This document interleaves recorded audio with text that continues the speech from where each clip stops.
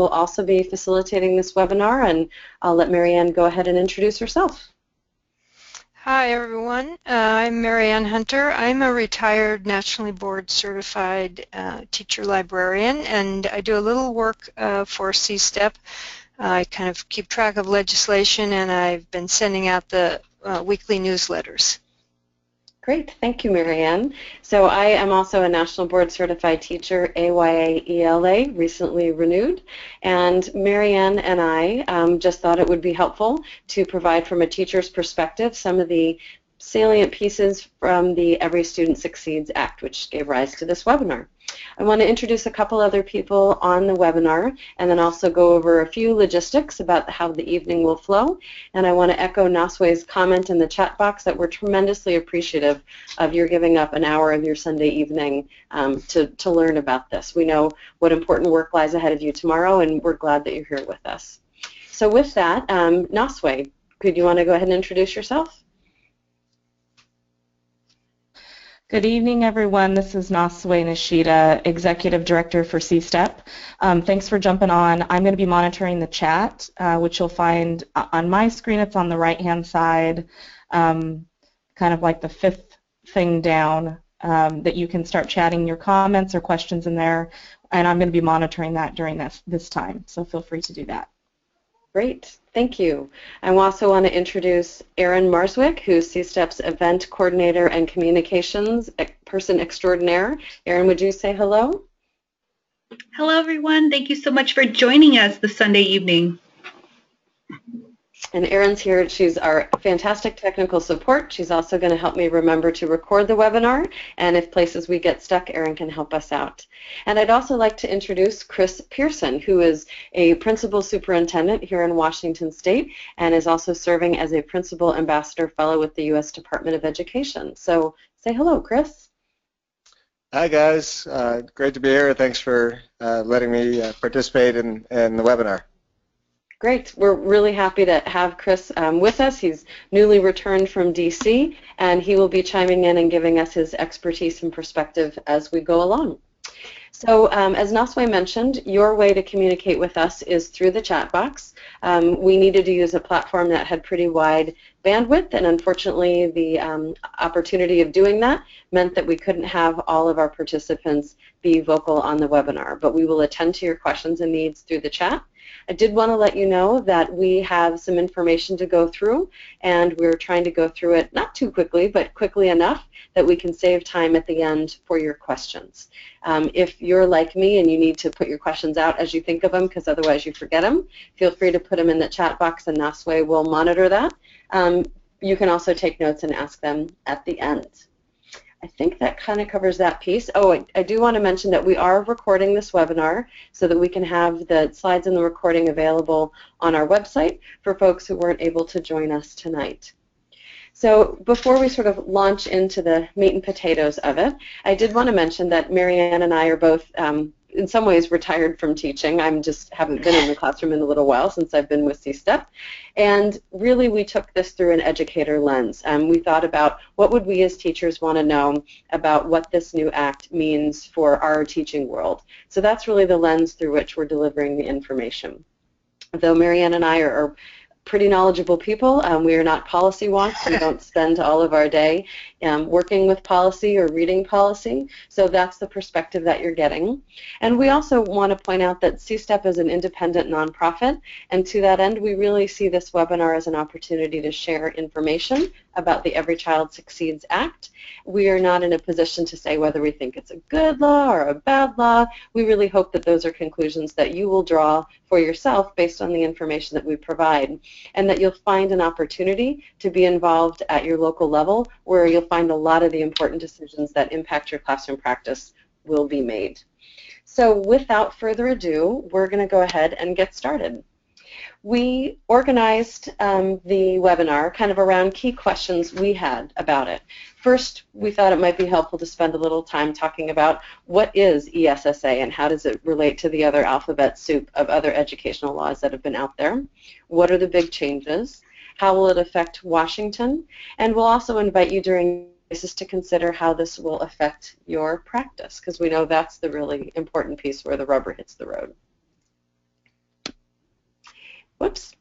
So, to give a little context about the Every Student Succeeds Act, ESSA, this is part of, it's the most recent iteration of what's referred to as ESEA, which is the Elementary and Secondary Education Act. This was part of President Johnson's administration, and it was really among the first piece of legislation that dealt specifically with education. The expectation was that ESEA would be revised every 7 years so as to be responsive to the students and the states that it's meant to serve. Sometimes that happens and sometimes that didn't happen. The iteration that you are most familiar with was what is called No Child Left Behind, which was enacted in 2002. So No Child Left Behind really is just that administration or those senators or representatives' stamp on the revised ESEA. They're really one and the same. No Child Left Behind is what we were living with since 2002. It was scheduled for revision in 2007, which clearly did not happen, and eventually passed as Every Student Succeeds Act in 2015. Something interesting to note that also helps explain where Washington State sits in all of this.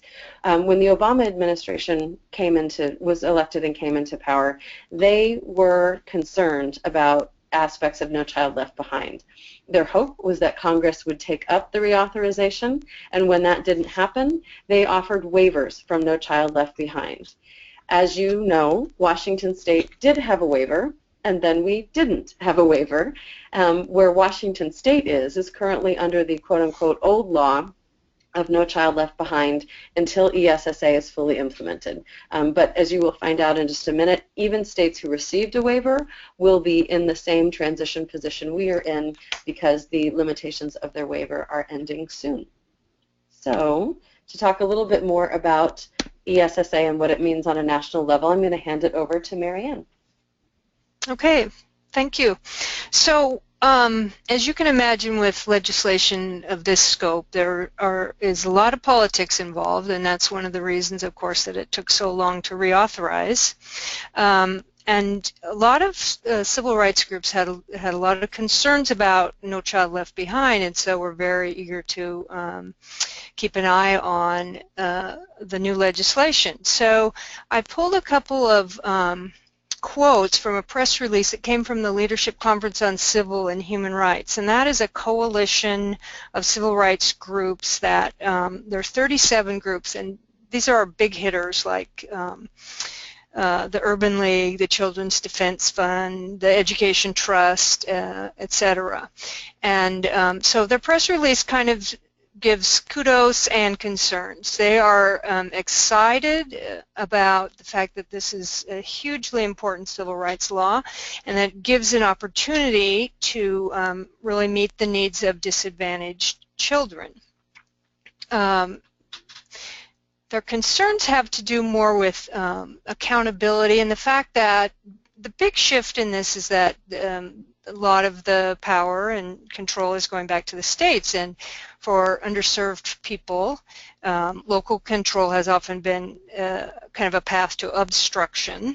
And so in addition to saying their concerns, this press release also gave a call to action. They're very concerned that stakeholders, parents, etc., get involved as the regulations are written and sent out to states, that people have a place at the table and get involved.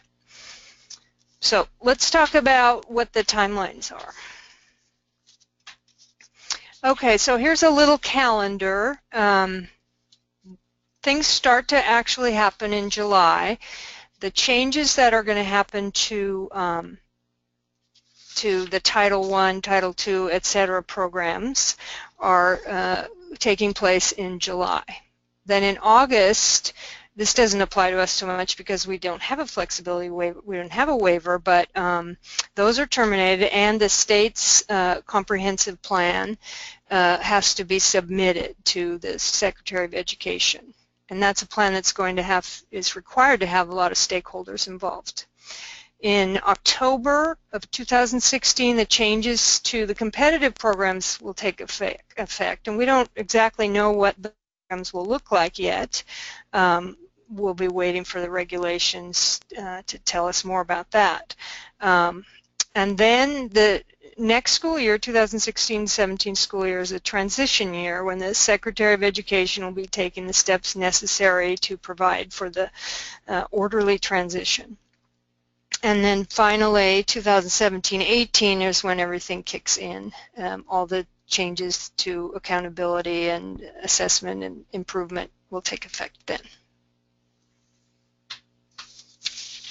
So these are kind of, the big changes are kind of general questions that people have had, and I'll let you read that list. But if we had to say one major overarching change, it's that the responsibility goes back to the states. So that's the huge shift, and we're going to be going into more detail about these various questions as we go through the presentation. I also want to mention that a lot of these questions and what we're choosing to focus on tonight come in response to the questions and issues you identified in the original SurveyMonkey registration. We're trying to use a large enough grain size that we really cover a lot of that, and we recognize that you may have some very specific questions. A lot of those may get answered later on, and those that don't, we'll try to compile and find a way to get those questions answered for you. Okay, so as Katie said, we kind of organized this around what you indicated an interest in. So each section is listed here, and Katie's going to begin with talking about assessment and testing. Everybody's favorite topic. Okay, so the existing requirements remain in place. And truly what happens next, which really is the big question that everybody has since we're pretty much almost into testing season for this year as it is, the biggest answer to what happens next really depends upon our legislature. And I'll talk more in a minute about why that is. What's the same with No Child Left Behind is we need to continue as a state to assess at least 95% of our students. Another piece that's relatively the same is that in language arts and in math, in grades 3 through 8, and once in high school, we will continue to assess 95% of our students. And for science, we need to assess them once in elementary school, once in middle school, and again in high school. So then that would lead most of us to say, well, what test and what grade in high school, because high school covers a couple of grades, and that's where we really get into the states having flexibility to determine that.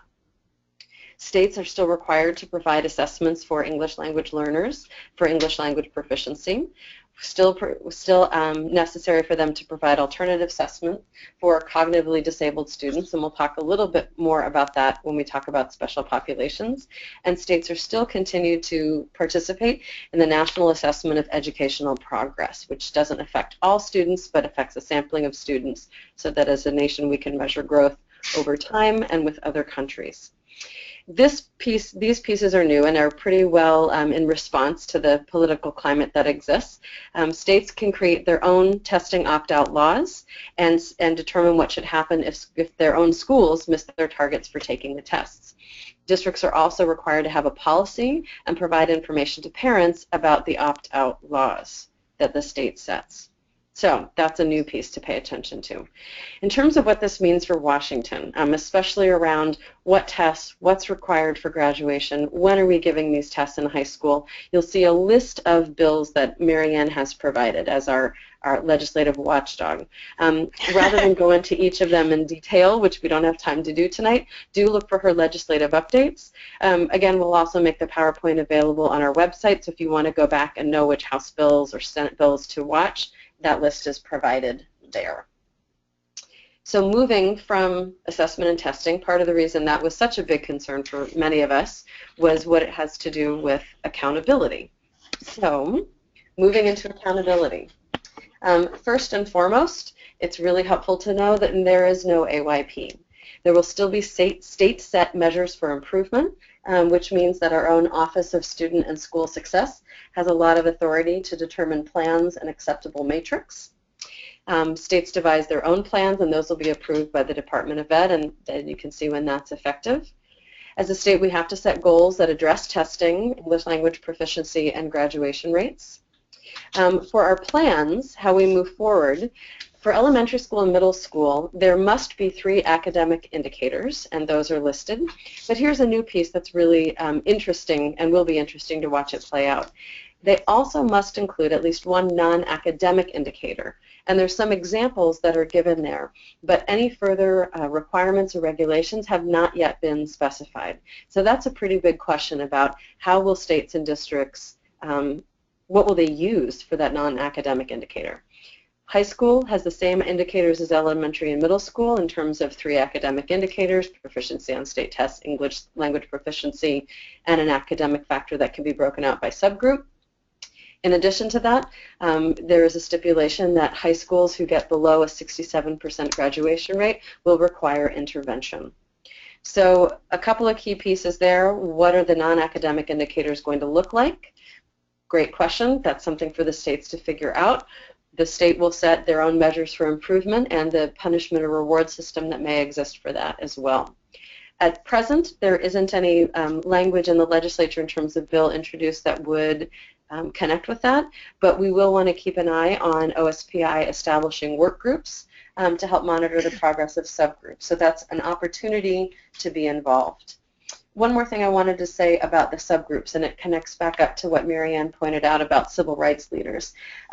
Civil rights leaders have been very concerned about the practice in some states of combining subgroups, maybe your Latino and Native American population, to count as one super subgroup. Their concern was that that's not giving an accurate picture of how individual students are doing. So it does indicate they're hoping through the regulatory process that the Department of Education will enter that they will eliminate the ability for states to use super subgroups and really require reporting out by specific subgroups. The thinking is that that may be easier to do now because there aren't punitive measures for how those subgroups are doing at a federal level. That's all determined at a state level. So that's a little bit about accountability. And we'll move into what that means for schools who have maybe in the past suffered from those accountability pieces. Okay, so in terms of the schools that are determined to be low performing, the states are again going to have a lot of control over designing the interventions that will take place. So districts will be required to report on the lowest 5% performing schools once every 3 years. And then with regard to the subgroups, they'll be required to report on them annually. So there's going to be 2 categories of intervention. There's a targeted intervention and a comprehensive intervention. And in the comprehensive intervention, the state determines or the district determines and uses evidence-based programs for interventions. If this district is, or if the subgroup is chronically underperforming, there's an additional thing that needs to be provided in a targeted intervention, and that is identification and description of what the inequities in resources are. So that's a big change from No Child Left Behind. It's no longer a one-size-fits-all intervention. So more control back to the states. Okay, and I think people also are very eager to learn about what's going to happen with the standards. So the language for challenging academic standards remains the same as in the No Child Left Behind. The standards must also continue to provide 3 levels of proficiency. They have to be aligned with entrance requirements for higher ed, and also, and this is a big thing that President Obama touted in the signing ceremony, they must align with career and technical education standards as well, because he's all about college and career readiness.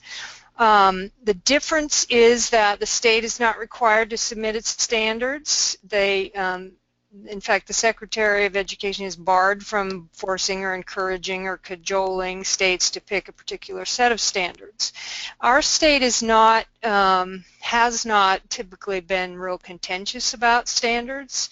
There is a bill that was introduced last session in the Senate, 6030, that ask that the state move away from Common Core standards and disconnects with the Smarter Balance consortium, assessment consortium.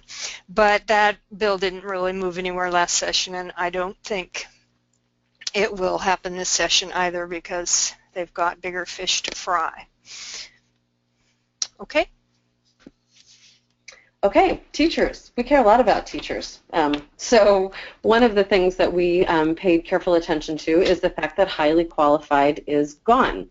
States determine still who is qualified to teach what, and I put that in quotes because that really is dependent upon certification and any requirements that a state sets. But we do not have to report out teachers who are teaching a certain number of subject areas out of their certificate as unqualified. So that could mean some leverage for Washington State and their ability to legislate their way out of the teacher shortage that we are incurring right now. So the other piece that's good to know is that the No Child Left Behind waiver requirement that connected teacher evaluation to student outcomes has also been eliminated in ESSA. That was something that was just in the waiver. For Washington State, that does mean that our student growth component still is a piece of what we do as part of teacher evaluation because it's a state level, it's a state law, not a federal law.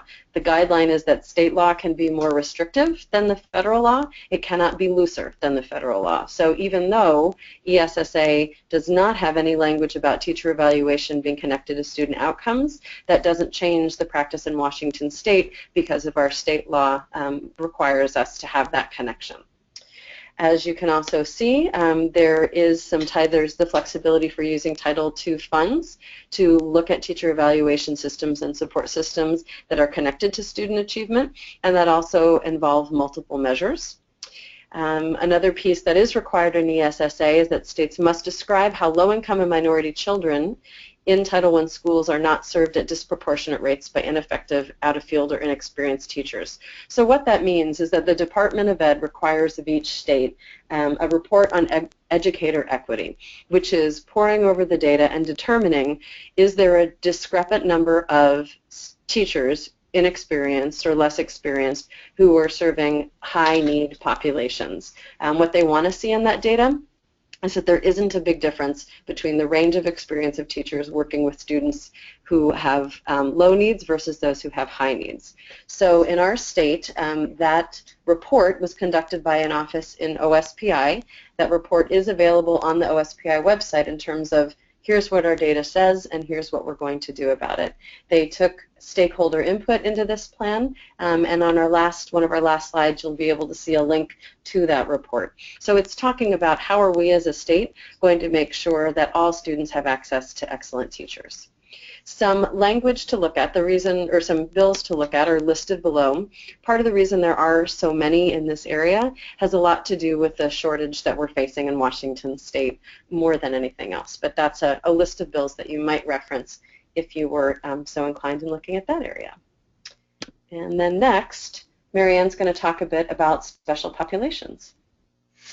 Okay, so again with special populations, it's up to the states to monitor these, and OSPI will be one of the charges to OSPI is that they convene work groups to help with monitoring these different special populations. So for English language learners, responsibility or accountability for them moves from Title III to Title I because ELL is often linked to poverty, so that will give them more accountability. And ELL test scores, unlike with No Child, the test scores will be phased in over the students' first 3 years in U.S. schools, so that gives quite a bit of leeway. As far as students in special education go, alternative assessments can be given, but only to 1% of the whole student population in a school. So that would equal about 10% of the students in special education will be able to have alternative assessments. A couple other things that are different is that the special populations are going to be, their performance is going to be measured on a combination of indicators, not just test scores. And also the data that's being disaggregated will also account for homeless children, foster care children, and children from migrant and military families. Great. Thank you, Marianne. Mm-hmm. So what else is there to talk about in terms of what impact it might have in our state and in your classroom? It's important to keep in mind that one of the ways in which one of the functions of the Department of Ed is to interpret the law through regulations and through funding restrictions or criteria that go out to states. So there were some questions earlier in the SurveyMonkey about what does this mean for early learning, and one example of this is who has responsibility for what programs may impact what the implementation of ESSA looks like. For example, the Preschool Development Grant used to be in the Department of Ed. It is now under the U.S. Department of Health and Human Services. So a lot of these topics are covered through block grants that will go out to states. That includes development of new programs and shifting of other programs. Something else to be aware of is that there is a weighted student funding pilot. So there are 50 districts across the U.S., none of which are in Washington State, but Chris is going to correct me if I'm wrong about that, where districts are able to try out a weighted student funding formula combining state, local, and federal funds to better serve low-income students and those with special needs. So it's their way, without breaching what states have the ability to control, to begin to look at, are there other ways, are there ways in which we can rethink funding so that those low-income students and students with special needs get the resources that they need and have reported that they do not have sufficiently. So at this point, I want to invite Chris to pop in and say a few things, to comment on things that we've said or further explain things that we've said, and then from there, we'll move into beginning to answer some of your questions. Thank you. You've covered it all very, very well, I would think. I was recently there at the Department of last month and met with, along with about 30 other principals from around the country, with senior staff and John King, who's the acting secretary, and they really are fully invested in continuing to create programs and or incentives to support our underrepresented students, and it's still very much a civil rights law for them. But they also were very clear that a lot of the power for implementing programs is with the states, and that it's the role potentially of principals and of superintendents and teachers and parents to make sure that states do this well and continue to support our most underrepresented kids while still working very hard for everyone involved, all stakeholders, all teachers and principals. So it's a balancing act, and as I was sitting at the table all day listening to folks talking, I kept just writing down and thinking in my head, well, what is Washington going to do? How are we going to do this, and who's going to be at the table to make some of these decisions? How are they going to be made? And I don't have a great answer to that yet, but I do know that it's important that we're there. Especially when we start talking about accountability, but also evaluation and a lot of the things that have been a part of our conversations for the past several years. So, if nothing else, hopefully you guys, if you come out of this webinar with the notion that we are going to have to speak up if we want this to be done correctly at the state level. Great. Thank you, Chris. So to piggyback on what Chris just said, most decisions are going to be happening at a state or district level. So it's recognizing that there are lots of opportunities to speak your truth, make your voice known, and pay attention to what it looks like as it moves from a national law to a state law to what you do every day in your classroom. There was an open comment period for the department to take input on regulations that they are forming that will, again, be how the law is enacted in terms of directives to states. So I believe that comment period closed, and they'll begin working on the regulatory language, which then we will be able to see and come to states. Look for opportunities to be part of work groups, followed legislative activity, know that likely most of the legislative activity around provisions related to ESSA will be in the next session. This is a shorter session. We're coming up on an election, and there's a pretty full plate already, but we already listed some of the bills that you might want to see and pay attention to. Let's move into some questions. We have had Noswe monitoring the chat and monitoring some of the questions. I did notice that there was a question that I want to open with around testing in terms of, do districts have to give the same test? That's a really good question. My sense is that that is decided at a state level with the legislation, but you know, honestly, that's as much as I know. I don't know if we currently have the provision for different districts to be giving different tests. I believe there has to be a common statewide assessment, and that comes out of a state level. But I'm going to let my colleagues chime in on that one as well. Yeah, just from conversations at the Department of Ed, I would be surprised, you know, if there wasn't a common state test out of this. I do think that some states like California are piloting different things, but I haven't heard that being discussed in conversations around testing, for better or for worse. Thank you. Noswe, have any questions come up on the chat, or do we want to give folks an opportunity? Okay, great. Yeah, we've got a great bunch of people chiming in on chat. So I've kind of clumped some things, folks, and hopefully this will get the questions answered. There was a couple of questions about student, and I would say this is probably for more of states that received waivers on the current No Child Left Behind law around the connection between student scores and teacher evaluation. Is that in ESSA? Good question. So no, it is not in ESSA. However, if states have passed legislation that connects teacher evaluation to student achievement or student growth, then those are still permitted to remain. So just to clarify, if there was a state that received a federal waiver, which was not Washington State, they did, in order to receive that waiver, need to make a connection about you shall connect some student scores with teacher evaluation.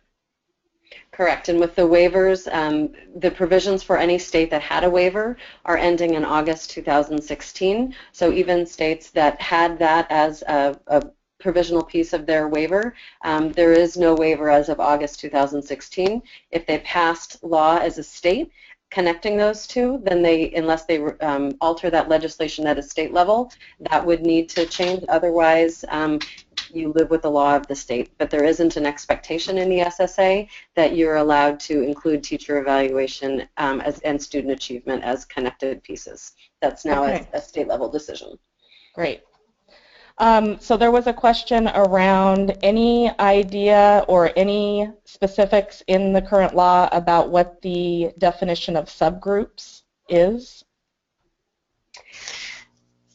Well, they have identified specific subgroups, and I don't know if the states are then also able to describe different subgroups than what are already required. But they're, you know, they do it by race, ethnicity, poverty level, special education, gender, yes.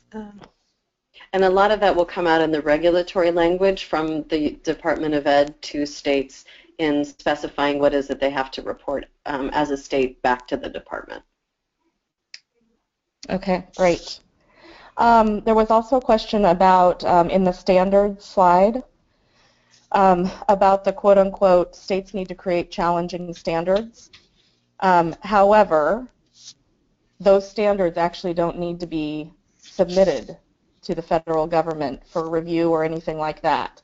So would you say in some ways the federal government is saying, yeah, states, you absolutely need to have some kind of standards. We would call them challenging standards, and whatever those are and however you create them is up to you. Yes, I think that's federal correct. Oversight beyond just saying you shall have standards, challenging correct. Standards? Okay. That's my understanding, yes. Yep, that's my understanding as well. That obviously the political history behind that is the perception was that the department was really pushing Common Core, and actually that was part of their waiver. This is in direct response to that, saying, and even goes so far as to say that the Secretary of Education cannot specifically require states to use the Common Core standards. I think it's fair to say that the Common Core state standards and the next generation science standards would likely fall under that umbrella of challenging, but beyond that there isn't a whole lot. And just for point of clarification, I just know that was the whole Common Core standards piece was a point of negotiation when the new law was being worked on. Mm-hmm. So I think this is in some ways a concession to say you shall have challenging standards, and if you want to keep your Common Core next gen, you can, or if you want to create something else, go for it. But in fact, that was a concession point between the parties. Yep, and states will have to choose how to act upon that because, again, many states passed legislation that indicated what their standards were going to be, whether they were Common Core or not. So a change in what the standards would be would come at a state level. Okay, thank you. And just to add a little bit, the law or the bill proposed to detach our state from Common Core standards. The language in that bill says something about returning to Washington State's already outstanding learning standards. So if our state does move away, it would go back to the old standards, it sounds like. Okay, good. Okay, so questions related to the highly qualified information. One question about do states develop their own requirements for certification? That was a question, and states do have their own certification requirements. However, back in the day, which is right now, highly qualified, there were certain requirements that the feds wanted the state's highly qualified definition to kind of tick off. And so what that looked like in different states was very different. But and in some cases our state needed to do some things in order to meet that kind of letter of the federal law. But we have our own certification process and reciprocity with other states to determine that certification now that HTQ is no longer. Is that correct? Mm-hmm. The understanding, sort of the reason it was in No Child Left Behind to begin with, was the concern that what was a highly qualified teacher or even good or great or an acceptable teacher in one state was so different from state to state. And that was of concern to the department and Congress at the time. And so that was why the provision for highly qualified was in there. The feedback and the pushback to that is that it really limited some states, and I know that in our states we've heard lots of stories of teachers talking about having to send a letter to their parents saying that they were an unqualified teacher, despite the fact that they had might have even been a national board certified teacher or, had been teaching for a number of years. So the attempt to sort of, I don't want to use the word standardize, but have some consistency around what a highly qualified teacher meant is gone because that's no longer a provision in ESSA, and as Naswe said, what qualifies a teacher to be teaching in a district in a certain subject to a certain age of students is up to state certification requirements. So do you foresee the changes to the highly qualified teacher provision, aka we won't have that anymore?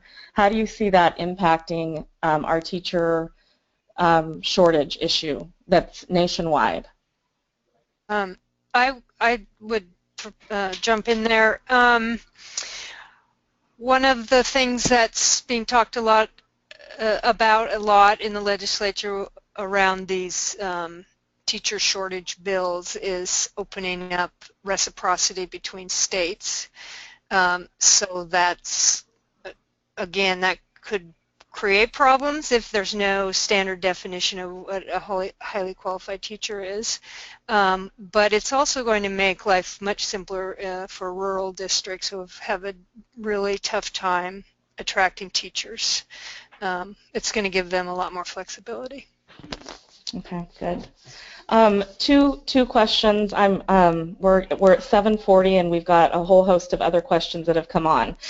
So I'm just going to kind of tick through these next two very quickly. There was a question about whether there will be letters continuing to go home about quote unquote the failing school that their child attends, and my understanding is that when NCLB ends, that will exist no longer. Is that correct? I believe so. That's my understanding. Mm-hmm. Okay. The other question was on, it was called out as student support programs, but I think Cindy meant supplemental services, which was basically a district had to provide tutoring or after-school kinds of programs for students to receive supplemental support. And that was a requirement and came really out of the district's own coffers to do that. My understanding is that money will also, that provision will also go away, and districts will not need to provide those supplemental services? Right, the set aside for, yeah, that's my understanding, is that that's tied to No Child Left Behind, and then that also goes away. Okay.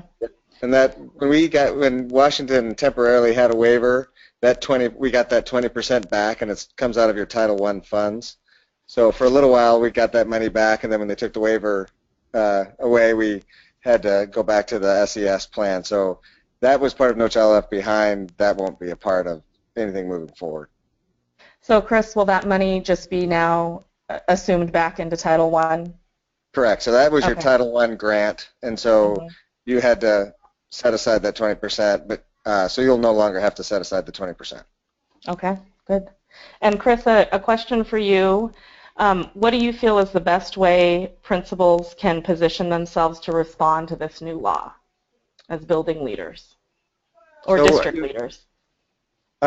Great question. I think there's one thing that's really important for principals, and that is in previous iterations of this law, for a while the language was just really teachers, and then they added teachers and principals.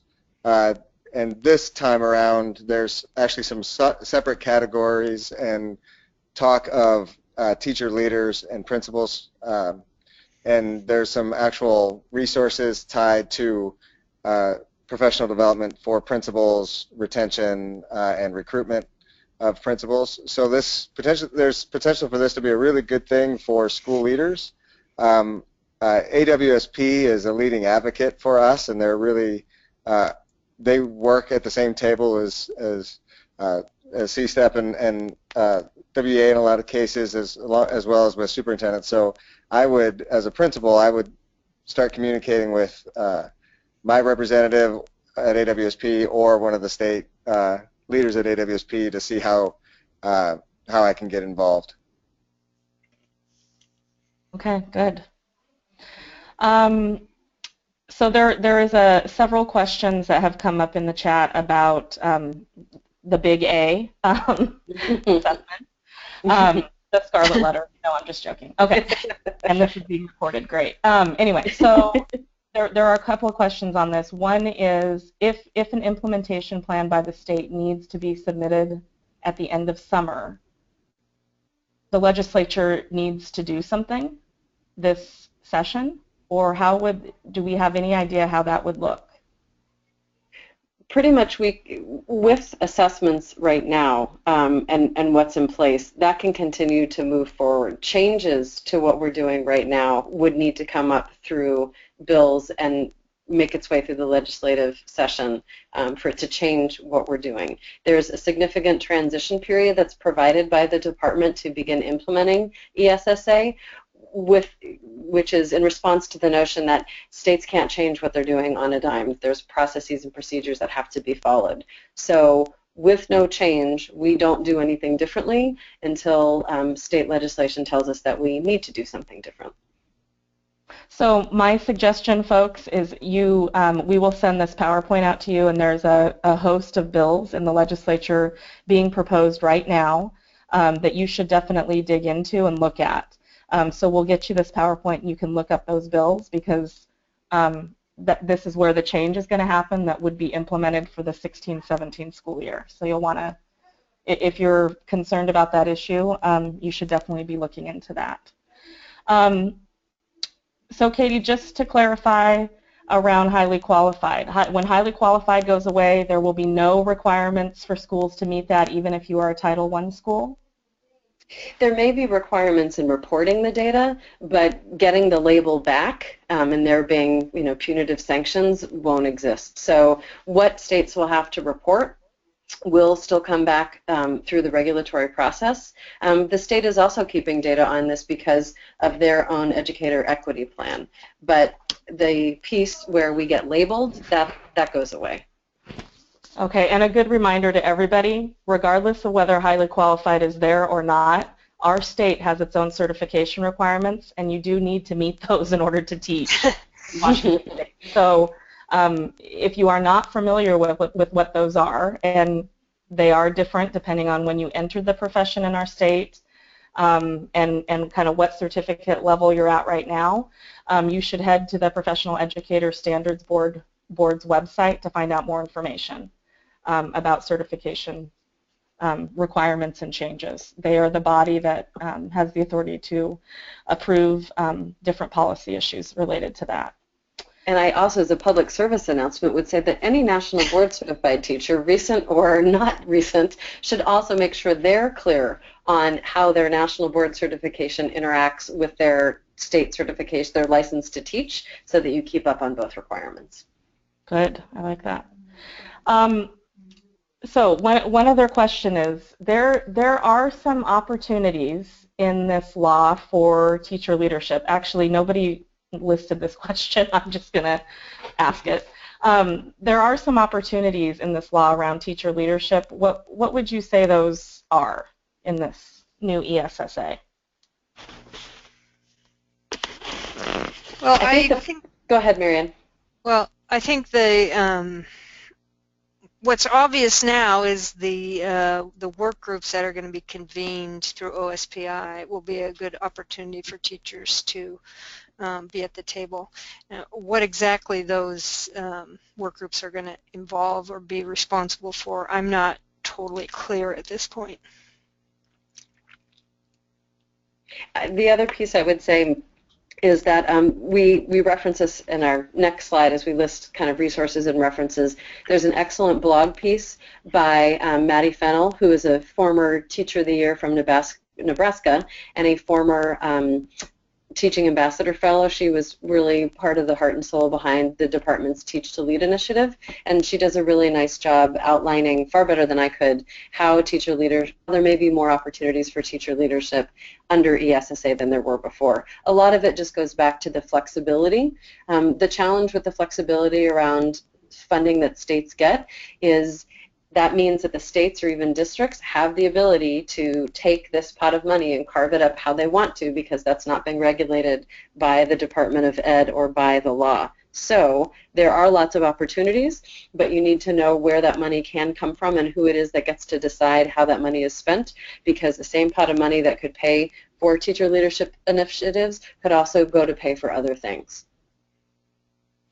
And I think just to note, as we hear about what those opportunities are for teachers to engage in work groups, we will try to advertise those opportunities to you all. So if you're on our listserv, you're going to probably hear about that first. But it is, at this point, unclear how OSPI is going to proceed with this, so that's partly why we can't really give you a hard and fast answer on that, but we will keep our nose to the ground and let you know as soon as we know. Actually, this is an interesting question. Any impact on class size that's related to ESSA? That would be at a state level. That I am aware of, come from anything in ESSA. But Chris and Marianne, you want to check me on that? I would agree with you that that's still going to be an issue at the state level, but Chris probably has a better idea of that. No, you guys are right. I mean, just in terms of what we're talking about here in terms of money is Title I money, and the flow through is it comes from the feds to the state, then to the LEA or the local district. So in terms of teacher leadership and impact of those resources and funding, there is an opportunity at the district level to lead, and there's a lot of choices at the district level for those resources around PD and all those kinds of things.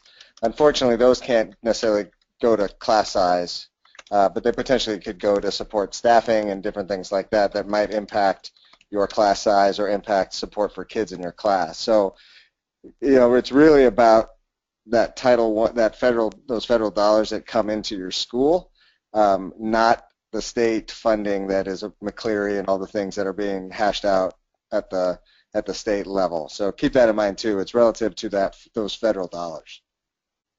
Yeah, and Michaela Miller, who's on the line, also posted in the question a good statement, which is exactly what Chris said. Title II dollars can be used for staffing that ultimately leads to a reduced class size. So you may actually see staff in your schools, or you as an educator may have a part of your salary being paid from that Title II funding source. And in effect, it could be used to actually ultimately reduce class size. So that is one way that funding could be utilized. But it's more indirect around staffing, as Chris said, versus saying, we're hiring 10 teachers to reduce class size.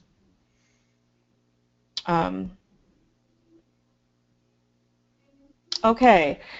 There was also, I think this is what Michael meant in his question. He was asking about funding, federal funding for education, and I just did a quick lookup about. So just to let folks know, federal funding for education is very small. I think it's less than 7% of the federal budget goes towards education. So education really is a state's responsibility.